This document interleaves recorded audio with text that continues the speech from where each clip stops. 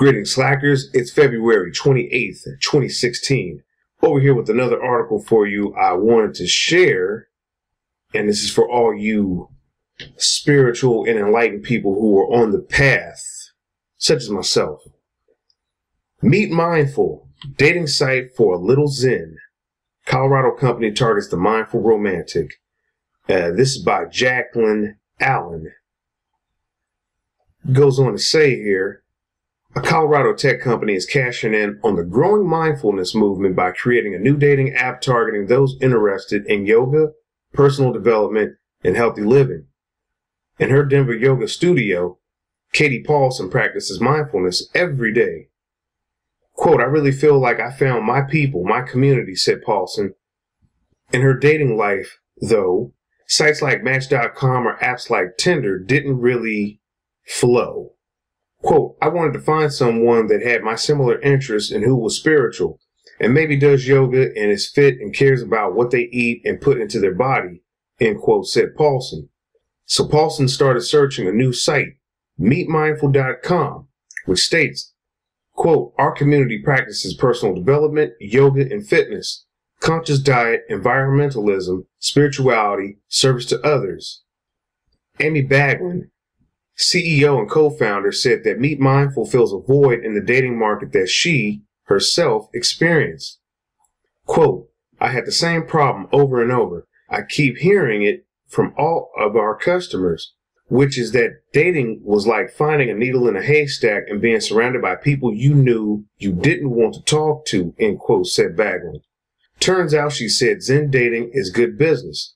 The tech startup just launched an updated app, was selected for the prestigious Techstars program, and helped Baglin meet her boyfriend. Quote, we've been dating for several months, said Baglin. Whether it be like Tantra, workshop, or going to energy healing practitioners, one of the coolest things about meeting Joe is he's open to all that stuff, end quote. Baglin said she noticed the need when she had an event planning company called Yoga Dates and noticed people who didn't practice yoga showing up to meet like-minded people. She said only about 15 to 20% of Meet Mindful users practice yoga, and most are interested in personal development and growth work. Quote, what matters most is that somebody can respect why somebody does something and be open-minded to maybe learning a thing or two, she said. Just like other dating apps, there are profile pictures and age filters, but unlike other apps, there are mantras and more women than men.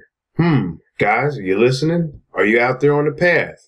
Hey, more women, more access for you, which is fine with Pascal Wagner, an entrepreneur who just moved to Denver and wouldn't mind meeting someone mindful. Quote, what I find is interesting or different about Meet Mindful is the emotional intelligence, said Wagner. For Katie Paulson, scrolling through the app turns up some interesting matches. Quote, a driven, enlightened, grounded poet. She reads one man's self-description. She said Meet Mindful led to few fun dates. Quote, we went to a yoga studio and then went to get tacos and tequila, she said with a smile. That was fun. Meet Mindful is a national app, but Denver and Boulder are the company's largest markets. Quote, it makes so much sense, said Baglin. The Colorado lifestyle is the epitome of what we're going to offer. Baglin said Meet Mindful is hoping to create 1 million conscious power couples by 2020, with the goal of making the world a better place. Quote, not only does it increase the happiness levels and satisfaction of their lives, but there's a ripple effect around the world in the lives of people they touch, said Baglin. And just want to chime in on that. I can definitely relate because let's just say I've been through some things years ago that put me on the path of becoming more mindful. And as I began gaining my consciousness and becoming more aware, it was becoming increasingly difficult for me to, let's just say, meet women who were on the same level as me, you know, who had the same interest, who had the same emotional intelligence, you know, who didn't think going for a hike or going and sitting in the park and, you know, doing something as simple as flying a kite was a bad idea. Coming from California, you know, out there, it's all about your appearance status and, you know, how much money you got, stuff like that. And this is not a stab at everyone, but it certainly was a challenge to find people who were like-minded. So it's cool that a website like this is out, and I hope that it's successful. I hope that it grows and more people find out about it, because there is more people who are beginning to, you know, wake up and come into this whole mindfulness experience. And it's a great thing.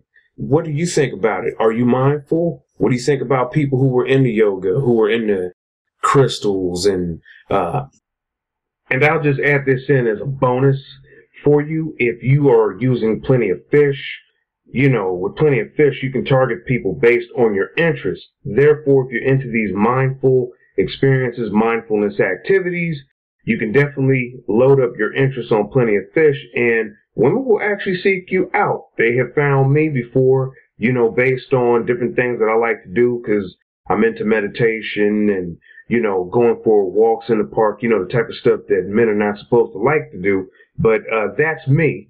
And maybe if you're the same way, you can add these things to your profile, and it will definitely boost your chances of being discovered, making it easier for you to meet people. Please leave your thoughts and comments down below. That's going to do it for this article. I will catch you in the next one. September Man.